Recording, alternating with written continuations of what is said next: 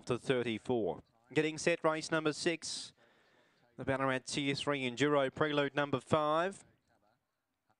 It's a Tier 3 Grade 5 over the 545. He's the 6th event on the program.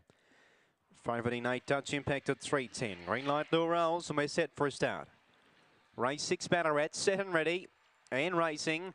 And a level line away from the starter. Away fast from the inside would have been Uncontested, showing speed. Sacrificial on the top from Dutch Impact. Going through on the inside, Uncontested third. And Grayson Boy goes deeper around them. For the back would have been Bun Wildfire. And then came Whatever He Said. Deeper out Midori Splice. And last is Winnie's Wish to the home turn. Uncontested. The outside has found the top. But coming hard is Grayson Boy around the outside. For the back to Dutch Impact. And then came Bun Wildfire. Uncontested, joined by Graceland Boy. Graceland Boy's the one. Graceland Boy wins at a length on Dutch Impact, Bun Wildfire and fourth Winnie's Wish. Then Uncontested, Sacrificial, Midori Spice and last Whatever He Said. The time 31 at 86.